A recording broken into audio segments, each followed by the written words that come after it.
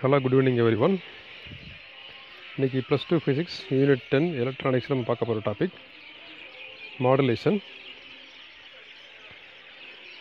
நார்மலாக நம்ம ஒரு சிக்னலை வந்து அதாவது ஆடியோ இல்லை வீடியோ சிக்னல் நம்ம பேசுகிறோம் இல்லையா, இல்லை ஒரு சாங் இல்லை ஒரு வீடியோ கிளிப் வந்து லாங் டிஸ்டன்ஸ் அனுப்பினோம்னா நமக்கு கொஞ்சம் இந்த மாடுலேஷன் மாதிரி காம்ப்ளிகேட்டட் டெக்னிக்ஸ் தேவைப்படுது.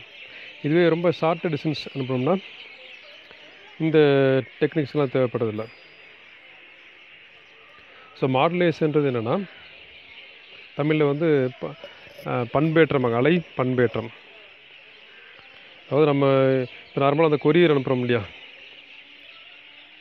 கொரியரில் வந்து நம்ம பார்சல் வந்து போட்டு அனுப்புகிறோம். நமக்கு அந்த டூ அட்ரஸ் கொடுத்துருப்போம். நம்ம எந்த பிளேஸ்க்கு அனுப்புகிறோமோ அந்த டெஸ்டினேஷனுக்கு வந்து டிஃபால்ட்டாக அது ரீச் ஆகிடும். அதே மாதிரி தான் இந்த மாடுலேஷனில் வந்து அதுக்கு டிசைன் பண்ணியிருக்க எலக்ட்ரானிக் சர்க்யூட் மூலமாக, அதாவது மெயினாக ரெண்டு காம்பனண்ட் வேணும்னு. ஒன்று வந்து டிரான்ஸ்மிட்டர், இன்னொன்று வந்து ரிசீவர். இப்போ டிரான்ஸ்மிட்டர்ன்றது என்னென்னா மெயினாக வந்து சிக்னலை வந்து டிரான்ஸ்மிட் பண்ணுறதுக்கான பர்பஸ் தான். அடுத்து ரிசீவர்ன்றது என்னென்னா நம்ம யூஸ் பண்ணக்கூடிய, ஃபார் எக்ஸாம்பிள் நம்மளோட மொபைல் இல்லை பழைய ரேடியோ, இந்த டிவி எல்லாம் இப்போ நம்ம யூஸ் பண்ணுற டிவி எல்லாத்துலேயுமே மாதிரி அந்த ரிசீவர் இருக்கும். ஸோ நம்மளை சுற்றி அந்த இருக்கிற எலக்ட்ரோ மேக்னெட்டிக் வேவ்ஸில் வந்து நம்ம ஆல்ரெடி யூனிட் 5ல் படிச்சிருக்கோம். நிறைய ஃப்ரீக்வன்சி மிக்ஸ் ஆகி தான் இருக்குது. அது காமா ரேஸ், எக்ஸ்ரேஸ்லேருந்து கடைசியாக ரேடியோ வேவ்ஸ்ன்னு இருக்கும். அந்த ரேடியோ வேவ்ஸ் வந்து என்ன பண்ணுறோம்னா நம்ம இந்த சிக்னலை வந்து டிரான்ஸ்மிட் பண்ணுறதுக்கு யூட்டிலைஸ் பண்ணிக்கிறோம். ஸோ சிக்னல் டிரான்ஸ்மிஷனுக்கு தனியாக சர்க்யூட்ஸ் தேவைப்படுது, அதான் அந்த டிரான்ஸ்மிட்டர்மாங்க. அதே மாதிரி ரிசீவ் பண்ணுறதுக்கு அந்த ரிசீவர் ஹிட் மட்டும் இருந்தால் போதும். ஸோ நம்ம இன்றைக்கி இந்த ஆடியோ சாங்ஸ் கேட்கறனாலும் சரி, இல்லை ஆடியோ அண்ட் வீடியோ மிக்ஸ் ஆகி வரக்கூடிய டிவியில் பார்க்குற ப்ரோக்ராம்னாலும் சரி, எல்லாமே வந்து இந்த மாடுலேஷன் மூலமாக தான் பாசிபிள். ஸோ அந்த மாடுலேஷனில் வர்ற அந்த sinusoidal வேவ்க்கான equation E(c) capital EC sin 2π ν(c)t +5. இதில் E(c)ன்றது ஆம்ப்ளிடியூட், அடுத்து ν(c)ன்றது frequency, ஃபைன்றது face at time t. So இந்த மூணு தான் முக்கியமான பேராமீட்டர் இந்த மாடுலேஷனில். இந்த மூணு பேராமீட்டரை தான் வேரி பண்ணி மொத்தம் 3 டைப் ஆஃப் மாடுலேஷன் இருக்குது. First modulation amplitude modulation. So amplitude அப்படின்னு என்னென்னா இந்த சைனசாய்டல் வேவ் இருக்கு இல்லையா, இந்த வேவ் ஃபார்மில் இந்த கிரெஸ்ட் அண்ட் ட்ரஃப், இந்த மேலே பகுதியிலே முகடு, கீழே வர பார்ட் அகடுமாங்க தமிழில்.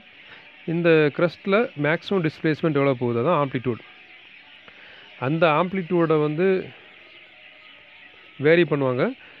அதே டைமிங்கில் இந்த ஃப்ரீக்குவென்சி அப்புறம் ஃபேஸ் அது ரெண்டையும் வந்து கான்ஸ்டண்ட்டாக மெயின்டைன் பண்ணுவாங்க. இப்படி பண்ணுற மாடுலேஷன் பேர் தான் ஆம்ப்ளிடியூட் மாடுலேஷன். இது வந்து ஃபஸ்ட்டு டயக்ராம் வந்துன்னா பேஸ் பேண்ட் சிக்னல், அதாவது இன்புட் சிக்னல் நம்ம அனுப்பக்கூடிய அந்த video, audio and video clip mix ஆகிருக்கிறதா இருக்கலாம், இல்லை வெறும் ஆடியோ சிக்னலாக இருக்கலாம். அதான் base band signal R input signal. அடுத்து carrier signal, high frequency carrier signal, ரெண்டாவது டயக்ராம். அடுத்து மூணாவது பார்ட்டு பார்த்தீங்கன்னா, அதிலே தேர்ட் பார்ட்டு பார்த்திங்கன்னா ஆம்ப்ளிடியூட் மாடுலேட்டட் சிக்னல். இந்த ஃபஸ்ட்டு இருக்கிற இன்புட் சிக்னல் என்ன ஆகுதுன்னா அந்த கேரியர் சிக்னலில் வந்து ரெண்டையும் மிக்ஸ் பண்ணி மாடுலேஷன் நடந்ததுக்கப்புறம் வரக்கூடிய சிக்னல் இது. ஆக்சுவலாக அந்த கேரியர் சிக்னலில் வந்து நம்ம அனுப்பக்கூடிய பேஸ் பேண்ட் சிக்னலில் இருக்கிற இந்த இன்ஃபர்மேஷன் அதில் எதுவும் இருக்காது. ஜஸ்ட் அந்த இன்ஃபர்மேஷன் வந்து கேரி பண்ணிவிட்டு அந்த டெஸ்டினேஷனுக்கு எடுத்துகிட்டு போகும். அதாவது டவர் மூலம் என்ன ஆகும்னா டோட்டல் ஏரியாவுக்கும் ஸ்ப்ரெட் ஆகிடும். அதாவது ரேடியோ வேவ்ஸ் மூலமாக நம்மளை சுற்றி எல்லா பிளேஸ்லையும் இருக்கும். நம்மக்கிட்ட கரெக்டான ரிசீவர் வந்து கரெக்டான ஃப்ரீக்குவென்சி நம்ம ரிசீவர் கிட்ட நம்ம டியூன் பண்ணோம்னா அதுக்கு ஏற்றாப்பில் ப்ளே ஆகும். இப்போ நார்மலாகவே நம்ம புதுசாக ஒரு எல்இடி டிவியோ இல்லை இந்த ரேடியோ நம்ம யூஸ் பண்ணுறோம்னா மொபைல்னாலும் சரி, இல்லை ஆப்பில் நம்ம இன்ஸ்டால் பண்ணி யூஸ் பண்ணாலும் சரி, ஃபஸ்ட்டு ஸ்கேன் பண்ணுவோம் இல்லையா, அந்த தான். டிவியில் நீங்கள் ஃபஸ்ட் டைம் வந்து இந்த பிகினிங்கில் வெரி ஃபஸ்ட்டு டைம் நீங்கள் கேபிள் வயர் கனெக்ட் பண்ணிட்டீங்கன்னா நாங்கள் ஆட்டோமேட்டிக்காக நாங்கள் டியூன் ஆகும். அதுவாக அந்த இதெல்லாம் ரன் ஆகி டியூன் பண்ணி ஒவ்வொரு சேனலாக செட் பண்ணும். இப்போ மோஸ்ட்லி எல்லாமே ஆட்டோமேட்டிக்காக வந்துருச்சு. முந்தியெல்லாம் பார்த்தீங்கன்னா நம்ம மேனுவலாக எல்லாமே டியூன் பண்ணுற மாதிரி இருக்கும். ஸோ நம்ம அந்த ரிசீவர் கிட்டில் இந்த சரௌண்டிங்கில் இருக்கிற ரேடியோ வேவ்ஸ்லேருந்து நமக்கு தேவையான ஃப்ரீக்குவென்சியை நம்ம டியூன் பண்ணி நம்ம எடுத்துக்கலாம். அது ஆடியோ ஆகட்டும் வீடியோ ஆகட்டும். இப்போ மோஸ்ட்லி யாருமே ரேடியோ கேட்குற பழக்கம் கிடையாது.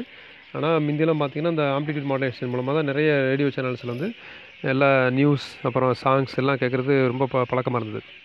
இப்போ இந்த டிவியோட தாக்கம் அதிகமானதுக்கப்புறம் வந்து மோஸ்ட்லி எல்லாமே வந்து இதுலேயே சாங்ஸ் கேட்குறது நியூஸ் பார்க்குறது வந்து A to Z எல்லாமே இதிலே வந்துடுறதுனால மேக்ஸிமம் மோஸ்ட்லி யாரும் இப்போ ரேடியோலாம் கேட்குறதில்ல. நார்மலாக வந்து ரேடியோ சேனல்னு பார்த்தீங்கன்னா நம்ம இந்த AM மூலமாக அதாவது ஆம்ப்ளிடியூட் மாடுலேஷன் மூலமாக ரன் ஆகிட்டுருக்கிற இப்பயும் இருக்குது.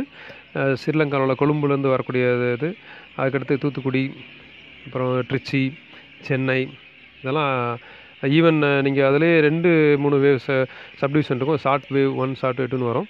அதெல்லாம் நீங்கள் டியூன் பண்ணி பார்த்தீங்கன்னா ஈவன் ஃபாரின்லேருந்து ரன் ஆகிட்டுக்கூடிய தமிழ் சேனல் கூட நீங்கள் அதில் ரிலே பண்ணுற சாங்ஸ் மற்ற ப்ரோக்ராம்ஸும் கேட்கலாம். சிங்கப்பூர்லேருந்து வரக்கூடிய சேனலும் நீங்கள் லிசன் பண்ணலாம். அந்த ரிசீவரில் கரெக்டான ஃப்ரீக்வன்சி டியூன் பண்ணிங்கன்னா. ஸோ இதுதான் ஆம்ப்ளிடியூட் மாடுலேஷனோட முக்கியமான ப்ளஸ் பாயிண்ட். அதாவது லாங் டிஸ்டன்ஸ்க்கு நம்ம அந்த இன்ஃபர்மேஷன் வந்து கேரி பண்ணி எடுத்துகிட்டு போக முடியும். இன்னொன்று காஸ்ட் வைஸாக அது லோ தான். இதெல்லாம் அதோட ப்ளஸ் பாயிண்ட்ஸ்.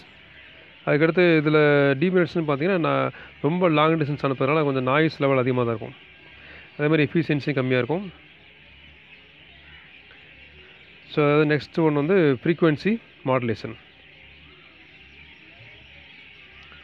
இந்த ஃப்ரீக்குவென்சி மாடுலேஷனில் பார்த்தீங்கன்னா அந்த சைனசாய்டல் வேவ் இருக்கு இல்லையா, அந்த வேவில் வந்து மெயினாக அதில் மாற்றக்கூடிய வேரியபிள் பேராமீட்டர் பார்த்தீங்கன்னா ஃப்ரீக்குவென்சி வந்து அதாவது இன்ஸ்டன்டேனியஸ் அந்த இன்புட் சிக்னலோட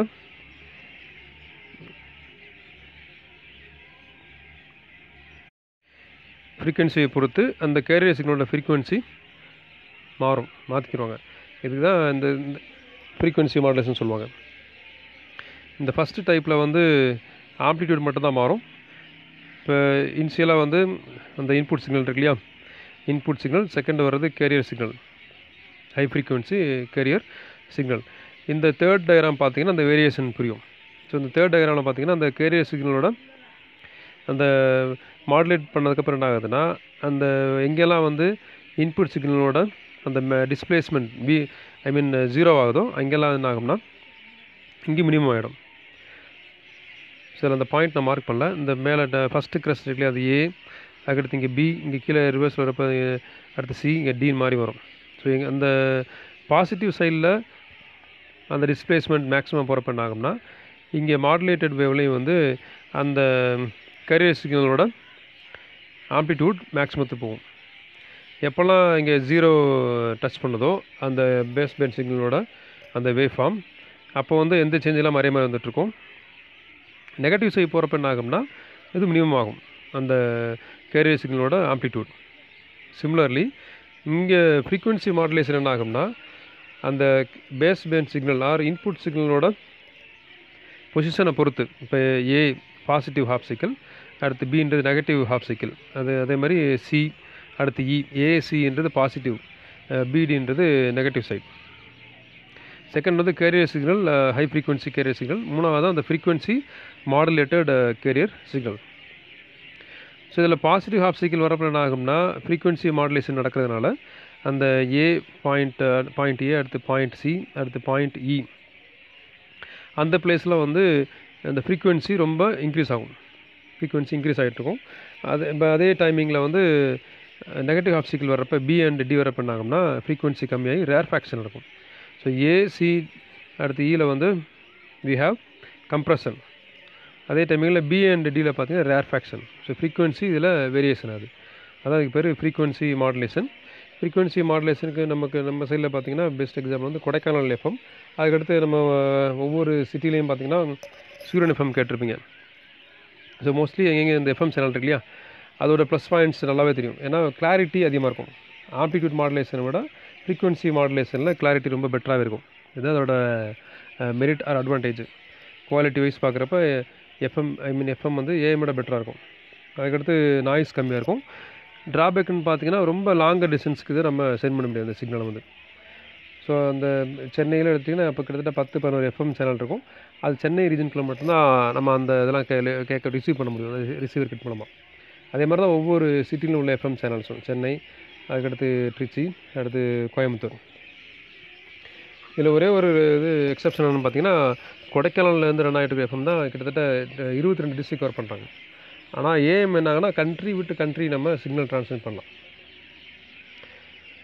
ஸோ எஃப்எம்மில் வந்து சிக்னல் கிளாரிட்டி ஏஎம் விட பெட்டராக இருக்கும். பட் லாங்கர் டிஸ்டன்ஸ்க்கு நம்மளால் ரொம்ப சென்ட் பண்ண முடியாது. So next one is face modulation. So face modulation is almost similar to frequency modulation. இதில் வந்து என்னென்னா அந்த சைனசாய்டல் வேவோட 3 பேராமீட்டர் பார்த்தோம் இல்லையா. ஃபஸ்ட்டு பேராமீட்டர் வந்து ஆம்ப்ளிடியூட், அது மேக்ஸிமம் டிஸ்பிளேஸ்மெண்ட். ரெண்டாவது வந்து ஃப்ரீக்வன்சி. மூணாவதாக வந்து ஃபேஸ், அதாவது ஆங்கிள். ஸோ இந்த தேர்ட் ஒன்னில் வந்து as per இட்ஸ் நேம், இதில் வந்து ஃபேஸ் தான் வேரியபிள், ஃபேஸை தான் மாற்றுவாங்க. மற்ற ரெண்டு வந்து கான்ஸ்டண்ட்டாக இருக்கும். அதாவது ஃப்ரீக்வன்சியும் ஆம்ப்ளிடியூடும் கான்ஸ்டண்ட்டாக ஃபிக்ஸ் பண்ணிவிட்டு அந்த ஃபேஸை மட்டும் இதில் சேஞ்ச் பண்ணுவாங்க. அதாவது அதுக்கு பேர் ஃபேஸ் மாடுலேஷன். இதில் டயக்ராம் ஆல்மோஸ்ட் இதே மாதிரி தான் வரும். ஃபஸ்ட்டு வர்றது இந்த base band signal R input signal, ரெண்டாவது கேரியர் சிக்னல், அடுத்து ஃபேஸ் மாடுலேட்டட் சிக்னல். ஸோ அந்த இன்புட் சிக்னலில் இருக்கக்கூடிய பாயிண்ட்ஸ், அந்த பாசிட்டிவ் ஹாஃப் சைக்கிள் எங்கெல்லாம் வருதோ அந்த பிளேஸில் வந்து அந்த மாடுலேஷன் நடந்ததுக்கப்புறம் என்ன ஆகும்னா, இதே மாதிரி இங்கே ஃப்ரீக்வன்சி மாடுலேஷன் எப்படி கம்ப்ரெஷன் நடக்குதோ அதே இங்கே ஃபேஸ் மாடுலேஷனில் வந்து அந்த ஆங்கிள் வந்து அந்த கேரியர் சிக்னலோட லீடில் இருக்கும்.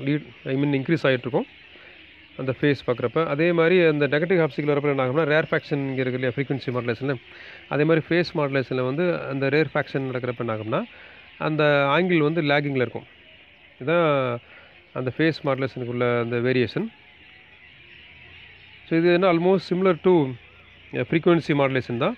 இப்போ இந்த ஃபேஸ் மாடுலேஷன் என்ன பண்ணுறாங்கன்னா எஃப்எம் சிக்னலில் ப்ரொடியூஸ் பண்ணுறாங்க. ஸோ அப்படி ப்ரொடியூஸ் பண்ணுறப்ப இன்னும் ரொம்ப ஸ்டேபிளாக இருக்கும்.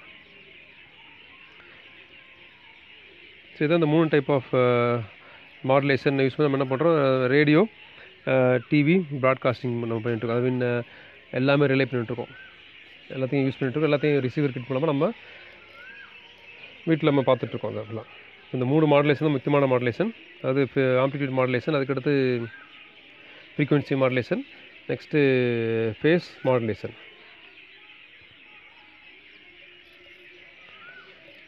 தேங்க்யூ.